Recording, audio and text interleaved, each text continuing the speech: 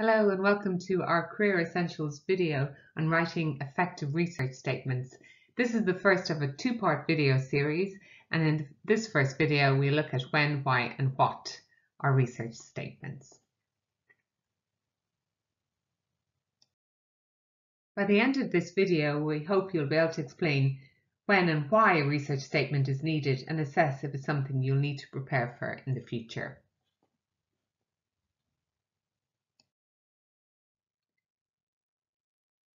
So when do you need a research statement?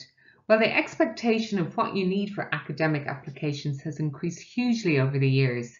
Going from left to right, we move from the most common documents to the ones that are less commonly asked for. Of course, the CV and cover letter are still the most common, but a research statement is increasingly asked for too. And it's not just for lectureships, some fellowships, for example, the Oxford and Cambridge Junior Research Fellowships, expect research statements. So you don't need to be ready to apply for lectureships, and you still might need a research statement. Therefore, it's helpful to start thinking about it and start maybe drafting one way before you're ready to apply for a lectureship or faculty level job. As the expectations of all the materials you'll need for academic applications does vary, it's worth working out what you might need in advance. This can vary from institution to institution or country to country. So take a moment to pause this video and make a note of what you might need.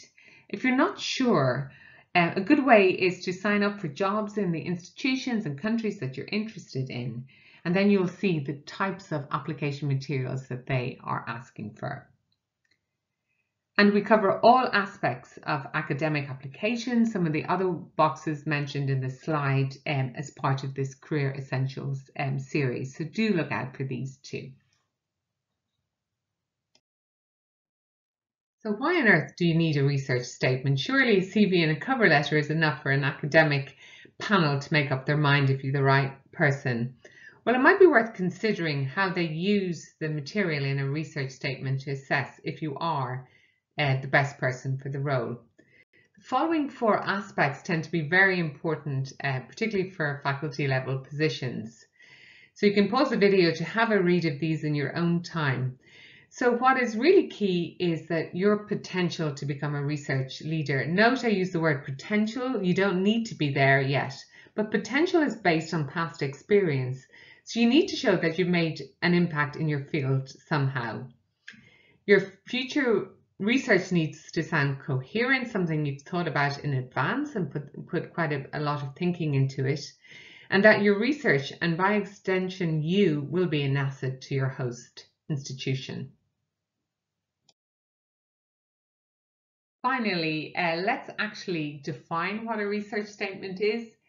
There's sometimes a bit of confusion, understandably, between the difference between a research statement and research proposal. So I'll go through what I think are the key differences between them. One of the most important differences is probably the time frame. So a research statement is really about your longer term goals. And they're broken up into short, medium and long term aims. Whereas a research proposal is a much more discrete time period, for example, 5 years. Funnily enough, a research statement is actually usually a much shorter document than a research proposal, because you don't have to give any detailed methodology in it in the way you do in a research proposal.